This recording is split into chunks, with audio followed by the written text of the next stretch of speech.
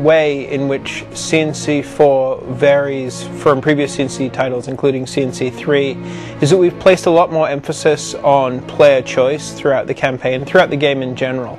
And that breaks down into a couple different categories. There's our class system. And so with the choice between offense, defense, or support, you can really approach the missions in your own way with the progression system that we have. So in your offense class, you may have unlocked a certain number of battle tanks that you can use to make a really good ground assault. Or if you're support and you've unlocked some of those cool support powers, you can kind of hang back and use those to your advantage. So by having a lot of different ways to approach the missions with our class-based system, I think that's really what sets it apart from CNC3, where you really only had kind of the tank blob gameplay to go with.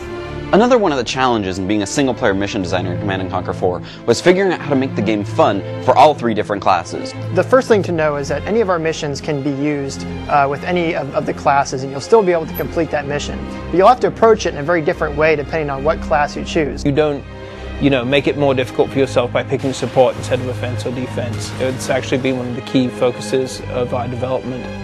In fact, during the mission, if you don't like how it's working out with your chosen class, you can auto-destruct your crawler and respawn as a different class.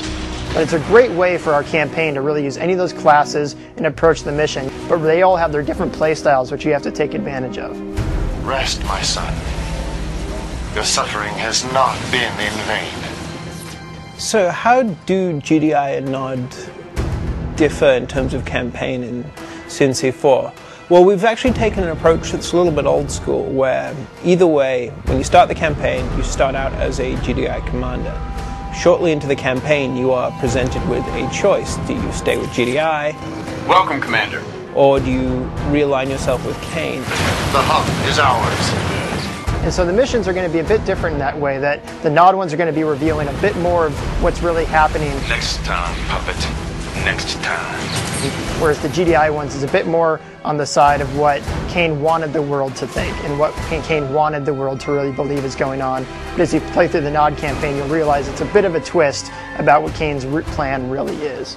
It's epic, it is the conclusion, and it doesn't mean that the universe is over, but this particular storyline, the storyline that began in Tib Dawn, is coming to a close.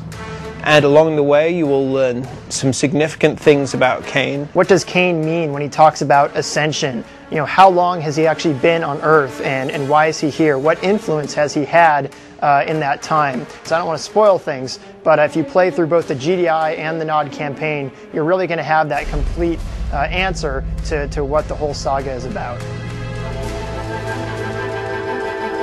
So player progression is one of the really cool things in Command & Conquer 4. So as you start off the game, when you just install it and you're kind of starting your profile from scratch, you are going to be a bit limited in what you have. But as you play through the campaign, you'll be unlocking all new weapon components, all new units and powers and structures. And the thing that's cool about that is, say maybe you're playing along as offense for a while and really having fun with that class, and then you level up and say you unlock some new structures for the defense class. You're then kind of compelled to go try defense and see what they're all about. And then you unlock some powers and you're compelled to go try support, and you see why that's a really cool and unique class.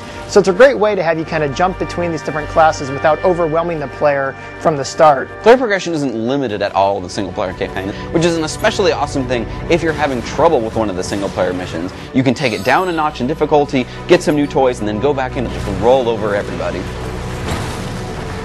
Ultimately, I think our single-player missions this time around are going to be very different, they're going to be very unique, and they're going to be very interesting. What you're going to see that's different is you're going to see a class system that lets you really choose how you approach a mission, a player progression system that rewards you for playing the game, and then you're also going to see AI-driven missions where it's less about what the designer wants you to do and more about how you use the various tactical options we give you to achieve your goals. And these all work together to create a much more flexible, intriguing campaign experience. And there's an awesome story too. So we're very excited to bring the conclusion of the Tiberium saga with Command & Conquer 4. We've really put a lot of heart, a lot of effort into finalizing this chapter, really putting that into the single player campaign and those missions. We're going to be on shelves March 16th, and I hope you check it out. You have done well.